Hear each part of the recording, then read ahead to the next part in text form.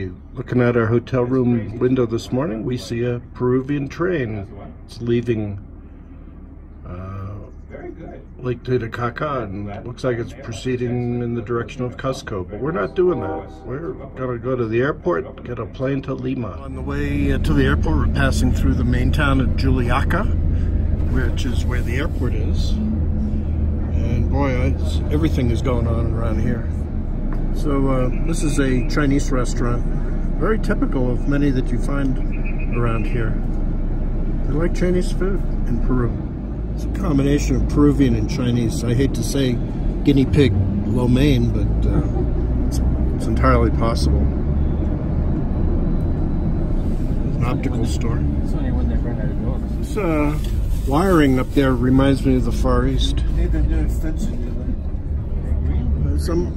Yeah, we're very fascinated by the fact that there's green here, and because there's not a whole lot of greens of anything. And there's a square with a statue up there. There's a man with a pole next to him. I don't know. Wait, there's something else coming up here on the left. A man holding a globe. Oh, and look at this big slide. Oh, wow. I wonder if that's for like skateboards or something.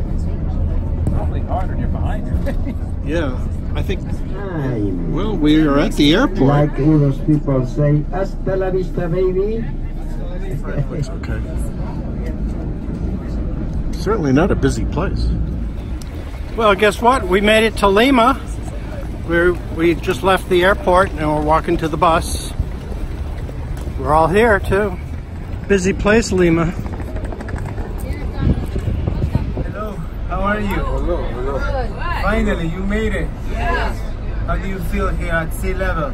Better, much better. Now you can jump, you can run, scream. So, good evening. We're in Lima, and Mike and I are eating dinner at a restaurant called Panchita. Panchita, not about a block from our hotel.